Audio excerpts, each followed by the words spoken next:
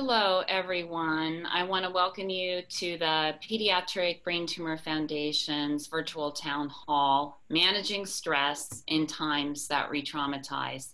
My name is Kathy Riley. I'm Vice President of Family Support for the Pediatric Brain Tumor Foundation and the mother of Peter, who's a young man who was diagnosed with a brain tumor many years ago. And we are truly honored to have all of you joining us today for this important town hall. We'll be hearing from Niki Jurbergs and Tara Brinkman from St. Jude Children's Research Hospital. But before I introduce our speakers to you today, I have a few housekeeping items that I want to review. Number one, we ask that you keep your video cameras turned off for the town hall so that we're able to see our speakers. You are muted by us for the town hall, but we want you to know we welcome your questions during the presentation and after the presentation. So please type your questions into the chat box that's found at the bottom of the Zoom window. We won't be able to get to every question today, but we'll try to get to as many of your questions as possible at the end of the presentation. Dr. Niki Jurbergs is a pediatric psychologist who serves as director of St. Jude Children's Research Hospital Psychology Clinic. The psychology clinic at St. Jude works with patients and families to identify and relieve common problems that may arise during treatment. Dr. Jurbergs, who specializes in working with children with brain tumors, has an in-depth knowledge on how to have conversations with kids who have life-threatening conditions. And she regularly advises parents on how to best support their children. Dr. Tara Brinkman is a licensed psychologist and an associate member in the Department of Epidemiology and Cancer Control and Psychology at St. Jude Children's Research Hospital. Dr. Brinkman's research focuses on neurobehavioral outcomes in survivors of pediatric cancer. She has over 80 peer-reviewed publications related to childhood cancer survivorship. Dr. Brinkman has a special interest in the cognitive, social, and emotional outcomes among survivors of pediatric brain tumors. And I am so happy to welcome Dr. Jurbergs and Dr. Brinkman to this town hall. Thank you guys so much for joining us, and thank you, Kathy, for the very kind introduction. I'm Niki, and I'm going to take the lead on walking us through some thoughts here, some slides, and then together, Tara and I are going to answer some questions for you guys. And I'll be honest, this is my first virtual presentation like this, and I really miss being able to see your faces and see the your reactions, and it's going to be a little bit harder for me to feel like I'm really connecting with you guys. So I'm just going to do my best and hope that this is meaningful for everyone. So today we're going to talk just briefly about post-traumatic stress, PTS, just briefly introduce what it is. But more importantly, I'd like us to spend our time talking about how to cope with current stress, not only in the pandemic that we're all experiencing, but in the context of also dealing with either a current or history of a brain tumor. And of course, the pandemic is complicating that for all of us. And a brief disclaimer, Tara and I are not experts on post-traumatic stress, PTSD, but like Kathy so graciously mentioned, we have spent our careers working with patients and families with brain tumors, history of brain tumor survivors. So that's a little bit more of our bread and butter here. So thank you, Kathy. Let's move on to our slides here. Okay, So post-traumatic stress, PTS for short. These are, of course, symptoms of anxiety that occur in response to a specific traumatic stressor. Now, in the DSM, that's sort of our diagnostic and statistical, sort of our diagnostic manual in psychology and psychiatry. The criteria just defines stressor as exposure to actual or threatened, I think that's important, death or serious injury or something of that nature. And I think you all will be very interested to learn that in 1994, learning that one's child has a life-threatening illness was officially added as an event that could potentially qualify as a traumatic stressor. So again, just briefly, the symptoms of post-traumatic stress fall into three general categories or buckets. Intrusion includes intrusive thoughts, nightmares, flashbacks. You've heard of symptoms like this. Avoidance might include avoidance of people or places or certain activities that remind you of the stressor or the trauma. And hyperarousal includes hypervigilance. So this is sort of like the increased startled response, exaggerated startled response. Can also include trouble concentrating and difficulty with sleep or sleep disturbance. Kathy, I'm ready. And I want to spend just a moment distinguishing post-traumatic stress from post-traumatic stress disorder. So the disorder itself has more stringent, more specific criteria, perhaps the most important of which is the impairment in functioning. So post-traumatic stress might just be some symptoms. We all might have some symptoms of re-experiencing or worrying about a trauma for our past, but disorder requires that these symptoms are very intense, have lasted a certain amount of time, and again, most importantly, that they really keep us from doing what it is we need to do to get through daily life. I am always happy to share the good news that post-traumatic stress nor post-traumatic stress disorder are more common in our pediatric brain tumor patients or survivors. Similarly, these things are not more common in parents of these patients and these survivors. And there is one caveat that some research has found that these symptoms actually are more common in parents with children who have experienced a relapse, which is understandable. And I want to really express to you guys that I share this good news not to invalidate the very difficult experience that brain tumor diagnosis and treatment and ongoing survivorship issues, not to invalidate the experience of how difficult that is, and not to tell you that you aren't experiencing or won't experience difficulties related to that. I say it more to highlight the good news that you are so resilient, and that in spite of these difficulties, you really, in most cases, patients and families are able to recover, and in some cases come out stronger. Kathy? And just as a reminder, the P is for post. So post meaning after.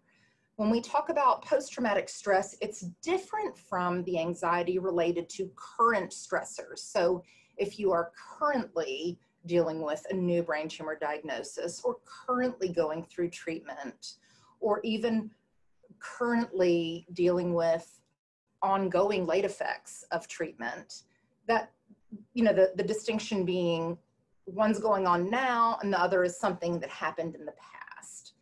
Because again, patients and parents of patients on therapy are likely to experience stress and anxiety. Tara and I were talking just a moment ago, if you're not experiencing some level of anxiety, I mean, that would be a shock. That would be maybe potentially even concerning. So again, just to normalize this. And another piece of good news that I want to share is, although this is, of course, a potentially traumatic experience, not all outcomes that families report to us are negative. So over the years, families that Tara and I have worked with will share stories of the silver lining, that the literature has termed this post-traumatic growth, or in some cases, benefit finding. And we hear examples like, even though going through this was very difficult, it brought our family closer together. Or this experience gave me an increased understanding of what's important in life, things like that. So again, not to take away from the difficulty, but to sort of comment that stress, sadness, grief, difficulty can exist in the same place as positive things like growth and hope. And, you know, it's not a one or the other thing. It's, so there is sometimes a silver lining to be found. Kathy.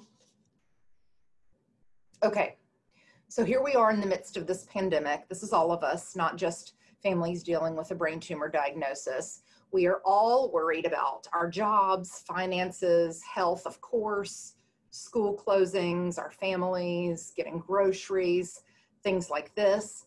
I know I'm stressed. I know I'm worried. I can only imagine that these worries are exponentially compounded by the experience of a current or recent or ongoing brain tumor diagnosis. In fact, Kathy, if you'll share the next slide, this is just off the top of my head trying to think of some of the things that, depending on where in the cancer experience you and your family are, you're probably worrying even more about job security, even more about social isolation. Will this interrupt the treatment my child is getting? Is my child at increased vulnerability, risk? Worrying also about a new diagnosis, prognosis, side effects, late effects, competing responsibilities, taking care of your healthy children while all of this is going on. Let's go to the next one. So again, to review the bad news, so much is out of your control. But the good news is there are some things that are still in your control, believe it or not. So let's think about those things. Kathy, on the next slide. Okay, here are some things that you, whether you feel like you do or not, have some control over. Your thoughts. They might escape you sometimes, but you do have control over what you're thinking, how you were thinking about things, your behaviors, you know, how you're spending your time, what you're doing. Talking about time spent worrying, believe it or not, you have some control over that. Gratitude. You have some control over the practice of gratitude and incorporating that. And in a moment, we're going to talk a little bit more about diet and exercise and the importance of staying connected, even though currently that means connecting virtually with your supports. So let's talk a little bit more about that.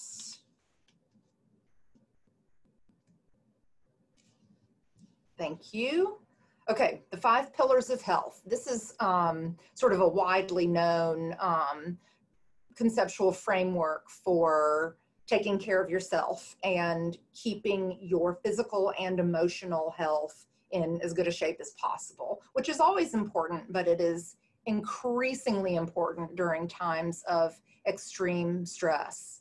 And again, these are some of the things that you have a little more control over versus the many things that we don't have control over right now. So the things that you and your family should be prioritizing right now include sleep, nutrition, exercise, social support, again, whether that's virtual connections or however you're staying connected, and completing daily activities, which we'll talk a bit more about in just a moment. I want to I think that probably there are a lot of parents on this call with us. Parents, I know that to be a parent is to live in a near perpetual state of guilt and constantly focusing on your child and what you should be doing for your child. But I want to stress here that it is really important that you take care of yourself in order to take care of your child. Making your health a priority now, in the future, anytime, any circumstances, is not a selfish thing. And you do it in service to your family. So please, please, please remember that as we talk. I want you to be focused not just on how you're taking care of your children, your partners. I want you to be thinking about how you're taking care of yourself too. Okay, let's go on to the next slide and talk a little bit more about routines. There are a number of reasons that maintaining routines and schedules is so important. For one, it's reassuring, right? The sun rises, the sun sets. I wake up in the morning, I brush my teeth, I make my bed. Whatever it is, it's sort of reassuring, almost like a symbolic practice, and it helps us know what to expect. It helps us, again, exercise the control over the things that we do have. And there are a number of things that we can incorporate into routines and schedules. So healthy behaviors, we talked about the pillars of health. And I want you to be thinking about ways that you can sort of maintain meals and sleep routines and exercise into your daily schedules. Social activities, again, very important to stay connected in this particularly isolating time. And again, I keep thinking about you guys who've been through or are going through treatment for cancer. You're like the experts at social distancing. You know, we're the ones who are late to your party now. But again, a sort of a double isolating time for many. Think about scheduling social activities. Can you schedule phone calls or Zoom meetings? Schedule times to sit down as a family and interact with each other and play board games. And then even leisure activities, I think it's important to schedule. We are all so busy trying to manage, many of us are working from home while also trying to teach our kids, homeschool, things like this. And it's very hectic, and to remember that you need to plan time for some leisure activity. Now that's for you parents, for patients, for survivors, whether that's, quiet independent activities or things that you guys do together. I think it's all very important. And let me say, also acknowledge that for those of you currently on therapy for a brain tumor, I know that there's so much you can't do to schedule, that routines are very disrupted by the whole cancer experience, but as much as you can maintain these things. Okay, Kathy. Okay, so a lot of what we do in terms of managing stress or coping with stress during these difficult times are sort of prophylactic in nature. The things we've talked about, taking care of your health and keeping routines and exercises. Those are sort of like how to manage your environment in hopes of minimizing stress. However, we're going to have some difficult moments, like we all do, and it's going to happen, and we need to have some tools for more like crisis moments. In a second, I'm going to run you guys through a grounding and a breathing exercise just very briefly. But I also want to mention that if you find that you are having trouble getting through your day, completing your daily activities, taking care of yourself, if you find that your stress or your worries are impacting your relationships, your ability to complete work assignments, it might be that we have sort of gone past self-managing stress and distress, and it might be that it's worth seeking some counseling. Many mental health providers these days are offering telehealth options, which is great, obviously in the context of the pandemic, but also in the context of parents who are trying to manage multiple medical visits and things like that for their children. I think it's really wonderful that there are more sort of mobile or portable options for mental health treatment these days. So I think on the next slide is our grounding exercise. Forgive me. So mindfulness exercises that are meant to sort of the broader concept, and this is a whole nother Zoom meeting for you guys, are meant to increase our awareness of what we are experiencing with the ultimate goal of being able to better control our experience. So grounding exercises in particular are meant to ground us in the present moment. So we've all had the experience of racing thoughts or something so challenging or so unbearable that we feel overwhelmed. We feel like we cannot get a grip on what's racing through our minds. So one thing that is helpful to some, and everybody is different. So I'm going to present a few options, and there are many more out there. These are just some examples. So give it a try, but also be open to trying some other ones. So in the grounding exercise, you're going to try to grab a moment of quiet, a moment of peace, although wherever you are is fine. And you're going to think about what you are sensing, what you are noticing in your environment. So 5, 4, 3, 2, 1. 5 things that you see. I'm sitting here in my office. I see my calendar on the wall. I see my computer screens. I see my hands folded in my lap. Then 4 things that you feel. I feel that my mouth is dry from talking too much. I feel the chair underneath me. I feel my lumbar support. Things that you hear. I'm hearing the gentle hum of the air conditioner over me. I'm hearing the slow buzz of my computer fan and smell. And then one good thing about yourself. What's one good thing that you can comment on? I can get through this, or at least I am focusing on my child right now. One good thing that you can say in this moment. Let's see. All right, let's go on. Let's try the breathing exercise next, I think.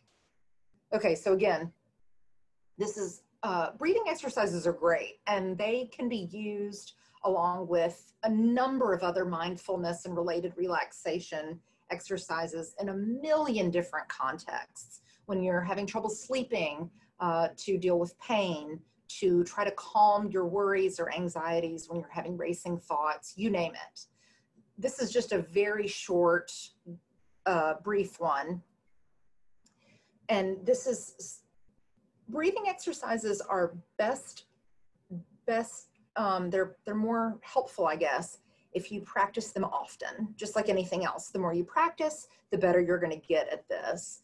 And so practicing, getting comfortable. Again, if you have a quiet moment, that's great. If there's a million things going on around you, that's okay too. Bringing attention to your breath. Again, this is sort of a mindfulness thing. You're thinking about yourself. You're turning your thoughts inward rather than what's going on around you. Inhale deeply in through your nose as you slowly count to 3. Pause and hold your breath for a count of 2. And then exhale completely through your mouth. I wrote making a whoosh sound, but you don't have to do that if that makes you feel uncomfortable. You can just breathe out your mouth as you count to 4.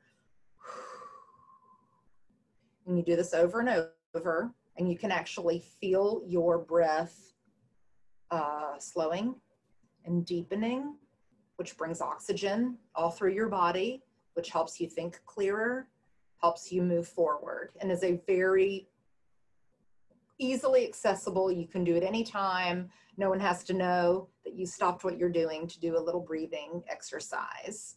let's see what's next, Kathy. Okay, great.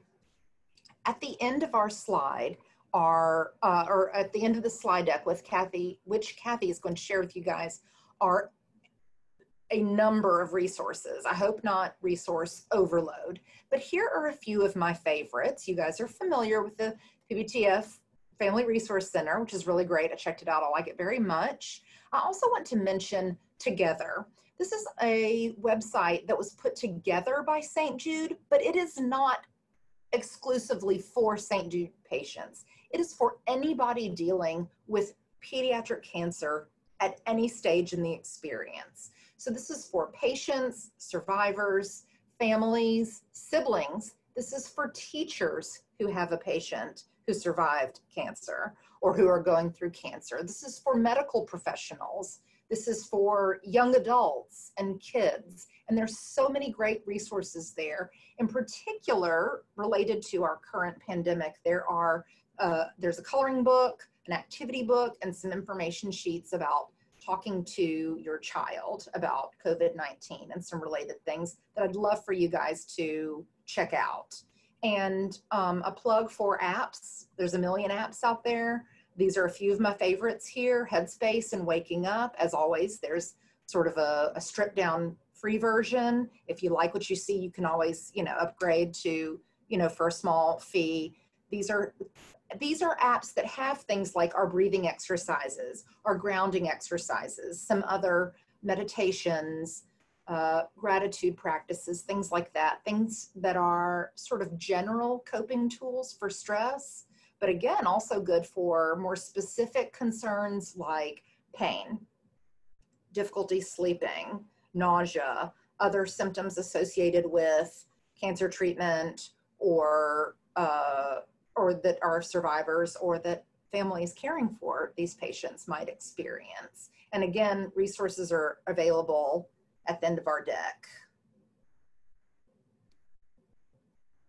Okay, I want to say something briefly about resilience, which is defined a couple of ways: the capacity to recover from difficulties, the ability to return to the original shape after being pulled, stretched, pressed, and bent. And I don't know that we actually return to our original shape after experiencing something like a brain tumor or a loved one with a brain tumor. I think that consistent with what famous philosopher Nietzsche said, what doesn't kill us makes us stronger. I actually think that in many cases we come back stronger. Next, please. So to that end, I want you all to remember how resilient you and your family are. You've been through a lot. I want you to call upon the strengths and the coping skills that you used successfully to get through the challenging times that you have been through as a family related to the brain tumor experience or otherwise. And again, remember the things that you are in control of and use the tools that are helpful to you.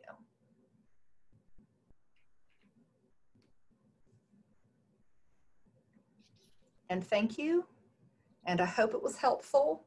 And Tara and I are so happy to answer questions. Thank you. Thank you so much, Niki, and I know Tara will be joining us for questions. So I want to open it up now for questions. I know that we've been receiving questions from some of you already, but we really want to hear from you and engage with you. So please type any questions you have in the chat box at the bottom of the Zoom window. I've already received some questions, and so I will begin with those. And as we receive your questions, we'll get to as many as we're able to. So what are some effective ways that we can encourage families to reach out for support if there are cultural differences that rise for some families that may not believe in counseling? What are some other effective ways that we can encourage them to reach out for support? That is, go ahead, No, Tara. go ahead, Niki, you're fine. No, my mouth is totally dry from all this talking. Spare me for myself. Yeah, I'll start and you jump in. I think that's a very important question. I think anytime we talk about mental health treatment or counseling, we have to think about sort of the cultural perspective that people bring into that, and that some families find it much more acceptable than others for a various number of reasons, including sort of stigma related to mental health care. There's issues related to cost, accessibility, all kinds of factors that play into it. I think thinking about the cultural community from which the person comes. So there are some families who may be resistant to traditional mental health services, but perhaps they're particularly invested in their church community, and there might be support through the church. And I think telehealth, as Niki mentioned, is really up and coming right now during this pandemic. And a lot of people who have a stigma associated with mental health care, that telehealth perspective seems to reduce some of that as well. I also think it's a very fair point that getting advice from a mental health provider isn't always that well accepted by some families, and sometimes actually working with the primary physician or oncologist of the patient to have the oncologist also put a recommendation in or provide some supportive care can be helpful as well, because sometimes just hearing it from the treating physician carries a certain level of weight that it may not get from like a psychologist or a counselor. Niki, I don't know if you have other thoughts. No? Okay. Yeah. It's a great question. It's an important point. We struggle with it and think about it all the time. We have families from different cultural backgrounds, and we can say one thing to one family and it's very well received, and it's off-putting to another family. So I think cultural sensitivity is particularly important during this time. Yes. We have another question, is that we talked a lot about the stresses of our brain tumor experience and the stresses of today. And one question we received is, how do I turn my anxiety into something positive? Yeah, that's also a good question. And Tara and I talked about this a moment ago. To turn the anxiety itself into something positive sounds tricky to me. To redirect the anxiety or the energy being gobbled up by the anxiety to something more productive, that sounds to me a little more feasible, a little more doable. Some practical ways to do that, and this might be a little bit silly, but a lot of anxiety gives us sort of this nervous energy, this like, oh, I feel like I need to do something. And we've heard families doing actually a lot of really interesting things, like making masks to share, or writing cards and thank you notes to healthcare providers during this difficult time. Not that that changes the anxiety so much, but it does give you somewhere to direct that nervous energy sometimes. Tara and I also were talking about the concept of acceptance rather than fighting your anxiety or trying to make your anxiety go away, sort of accepting, I am anxious, I have anxiety, not to try to change it, but to sort of accept it and instead try to redirect it and better manage it. Of course, we can do things, again, if there's nervous energy, that's a good time to return to your 5 pillars of health. Can you use your anxiety to cook an extra healthful meal for your family, or go on a walk, or find some other way to more productively blow off some steam? Again, not that that takes away your worries, but trying to do something useful or more productive with that energy.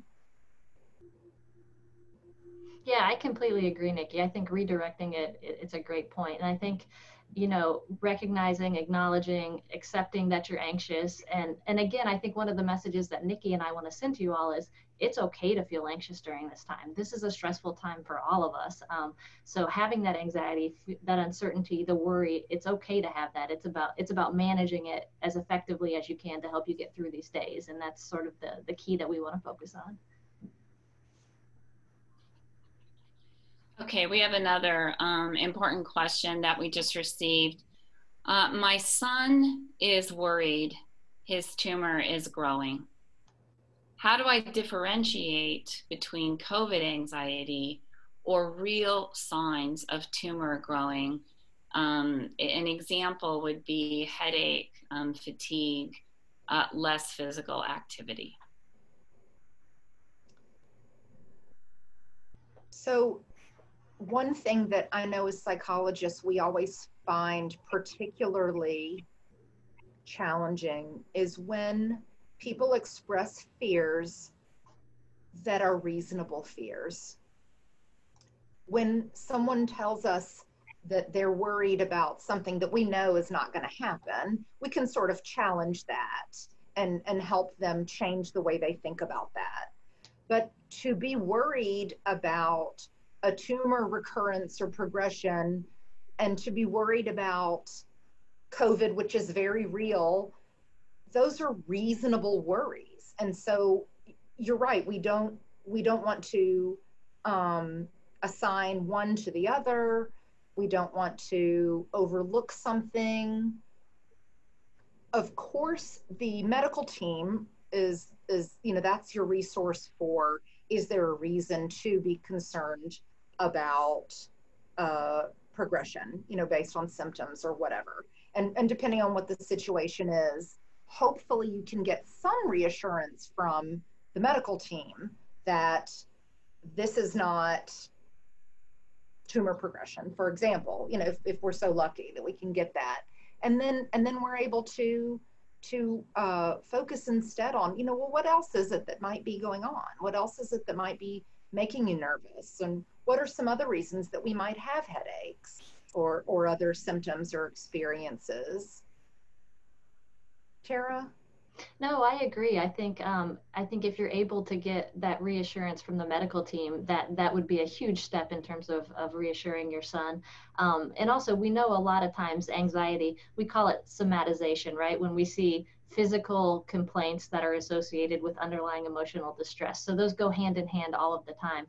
But I think creating a safe place where your son can talk to you about the worries, validating and normalizing worries about both tumor recurrence and COVID, because as Nikki said, they're both very real worries that should be validated. But again, I think the big reassurance coming from whatever surveillance program your medical team has set up in terms of diagnostic imaging and things of that nature, to hopefully find that reassurance that actually we don't need to be worried about tumor progression right now. So that, similar to what Nikki said, yeah. We've also had some comments at registration about at diagnosis and thereafter having to adjust to what is called a new normal. And the onset of a pandemic now has created this feeling that there is an additional new normal. And so a question is how do I do that? How do I get to another new normal out of the new normal that was created post-diagnosis? So I've heard the same from families that I work with here. And I think one thing we can do is reflect on how we adjusted to the new normal of the brain tumor. How did we, what supports, what skills, what strengths did we call upon? What were the things that were helpful to us? Was it social support? Was it information from the medical team? Was it developing a routine? Was it reading and finding out information that makes us feel empowered? Was it not reading everything on the internet, right? some of these different things. So sort of remembering how did I adjust to new normal the first time? And again, going back to remembering what it is we do have control over, what things from your brain tumor new normal can translate to your brain tumor plus pandemic new normal. Reminding yourself of the things that are the same. You're still a mom or a dad or a brother or a sister, whatever the case may be. You're still in this family unit. You still have the same values. You guys as a family still have the same priorities. Trying to remember some of those things. And again, I know I sound like a broken record now, but as you are able, trying to develop new routines, and maybe part of those routines is developing new little habits or traditions, things to mark your new normal as not an all negative thing. And I would add to that, I think those are great points, Niki. And as odd as this may sound, I think you all are a group that might have a skill set that places you at an advantage, right? Because you've adapted to a new normal once and you've done it successfully. And as Niki said, taking what you learned from that initial experience of adapting to the normal of having a child with a brain tumor and learning what worked for you and applying it again to another new normal. So I think the resilience that Niki brought up in the past, you've done this before, you've done it successfully before, and knowing that you can do it again, even though it still feels uncertain and anxiety provoking. Thank you. That's really great. We've had another question from a parent. How can we talk with our friends and help them understand why we as family members or survivors have greater difficulty with the fear or stress of the pandemic? I ask because I am sometimes almost embarrassed by my high levels of anxiety and would like my friends to understand why. Yeah, I can start, Niki, and I'd like you to jump in. I think my initial thought is that this is challenging, and perhaps to go back to what Niki said about what you have control over and what you don't have control over. And I think it certainly can be helpful to try to explain to your friends what your feelings are, why you're having increased anxiety. But part of what you may have to accept is that they may just not ever fully appreciate why you have that increased anxiety. And that's okay. That those feelings of embarrassment, give yourself some grace. I don't think you need to feel embarrassed that you have heightened anxiety. I think there are a lot of people, most people on this call probably appreciate your heightened anxiety. And just because other people can't doesn't mean that it's not genuine or isn't appropriate. And so just recognizing what you can control and you can't control, because sometimes as much as you try to explain something to someone, try to get them to see your perspective or your feelings, it just unfortunately isn't going to happen. Niki, do you have other thoughts related to that? Yeah, I just like you're saying, Tara, and thank you for your question, because a lot of times, before the pandemic, just in the context of having a child going through treatment, I've heard parents sort of wrestle with,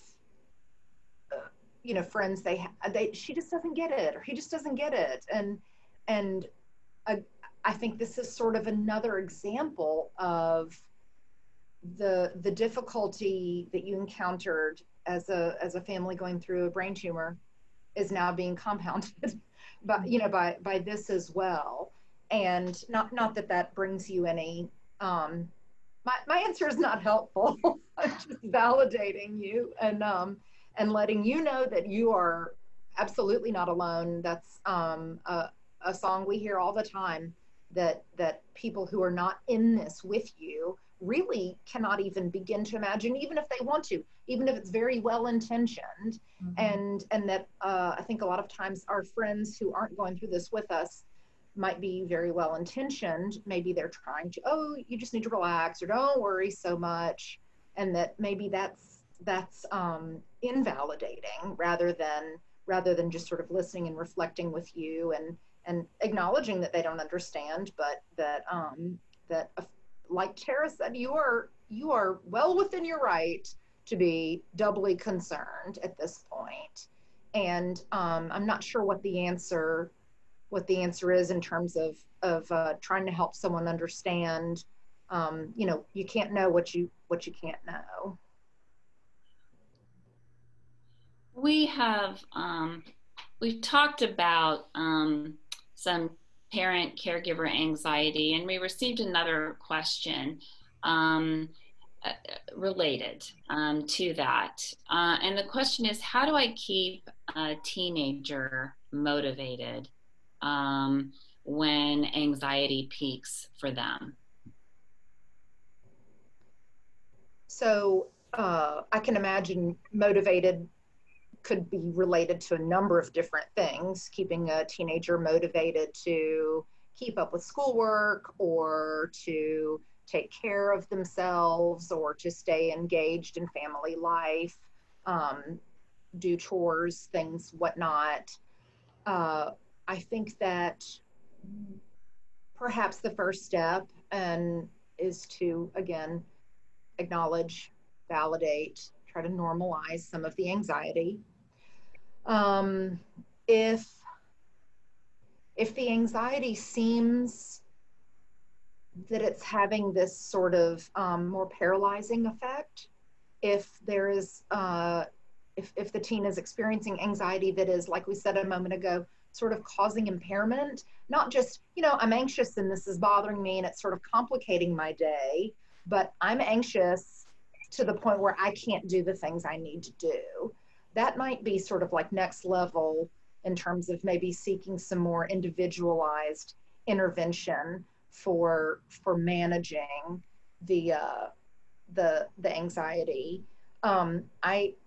I have to confess that I'm a very behaviorally minded psychologist, and a lot of times I go back to basics, even with teens, that motivating them, even if the problem is anxiety, that sometimes motivating them means building in some contingency. So if there's a specific task we need a teen to complete, you're going to have to complete it before you get your phone back or have access to whatever. And again, I say this with a little bit of caution, not knowing the full story, because if an adolescent is struggling with mood, I also don't want to take away the things from them that might be sort of the only positive things that they're experiencing too. But all this to say, I think it's okay to still have expectations of your children and your teens through all of this. I think that even if someone at any age is so worried that it's making them feel like they don't want to complete whatever the task is, I think it's important for us to say, I understand that you're worried. It's okay to be worried. I'm worried too, but we still have to do our schoolwork, or we still have to do our chores, or whatever those things are. That sort of goes back to the maintaining routines and sort of having the same expectations for your children as you did before cancer, before the pandemic, is in a way reassuring to them, because if you stop expecting XYZ, that sort of sends the message like, oh, maybe this really is bad. Like, mom's not even making me, I don't know, make my bed anymore, or whatever it might be. I might have gone a little too far down the rabbit hole there in terms of trying to imagine exactly the scenario. So I hope that was helpful. Yeah, thank you. Thank you for that. And we received a comment and a question that is a little lengthy, but I think it's important to relay to the two of you to just get some feedback from you. So if you'll be patient with me as I read through this. It's a caregiver saying, I also feel a higher than normal level of anxiety, predominantly in an almost subtle hyperventilation, slight trembling, heart palpitations, not to mention GI disturbances. I have tried many ways to alleviate these, and they work temporarily, but there always seems to be this underlying feeling of mild panic. Could you explain the mechanics or physiology of this? It may help to understand my body and why my body and mind are behaving this way. Yeah, I can start on that one, Niki, if you want to jump in. No, please. You were already talking about somatic things, so I think it's perfect. You're ready. Yeah, I opened the door, right? Yes. Yeah, I think, usually, I don't know if you're familiar with, but we, in response to like an acute stressor, we hear of this flight or fight response. And really, there's the activation of our sympathetic nervous system. And that's what causes these physiologic symptoms that you're describing. Typically, you'll see these, though, as I mentioned, in response to sort of an acute stressor. If you're seeing these in response to like a chronic stressor all of the time, to me that indicates you might want to think more about talking with someone to learn some behavioral and cognitive strategies to help manage these. I mean, I think it's important to pay attention to sort of what thoughts you're having that are happening while you're having this physiologic response. Are you having racing thoughts about something bad happening to you or your child? Paying attention to what seems to trigger this. Is it happening at certain types of the day or certain times of the day? Is it after you watch the news related to the pandemic? Is it when your child complains about a headache? So being mindful of those types of things. But if you're having repeated and constant physiologic symptoms that are discomforting to you, I would think about either talking to your physician or talking to someone who can help provide some assistance to better understand sort of the cognitions that are associated with some of these behaviors and physiologic responses. I mean, but we clearly know there's a link between what we think, what we feel, how our body responds. So what you're describing makes a lot of sense from a physiologic perspective. It's just concerning if it's happening to you a lot and you're feeling uncomfortable during the day and aren't able to alleviate those most of the time. That's when I would think about maybe reaching out. I don't know if you have different thoughts or additional thoughts, Niki. No, I think you described it very well, Tara. I'm just thinking about, some of the things that, you mentioned that you've tried some things and they seem to help for a while. And I can imagine that maybe it's different relaxation activities or breathing activities or, going for, distraction type activities, getting engaged in something else. And it's true that those help temporarily, but if we're having more of a pervasive, particularly just this like underlying, kind of always on the edge of something, I'm with Tara. I think that it might be that that some more individualized assessment and feedback for you might be helpful. Yeah. No, thank you for that, and I appreciate you pointing us to just paying attention to when those triggers come. I think that is particularly helpful and enlightening for us as caregivers. I appreciate that. We have a lot of questions that at registration that were about not feeling safe. And I think that is in some ways related to that feeling of anxiety, but it feels like an unsafe time. And so what are, maybe explain why we might be feeling that and what are some tips or some suggestions that you could provide to us during these really trying days. So it is quite, this is sort of what we mentioned ago about you can't tell somebody not to worry about something if it's a legitimate worry.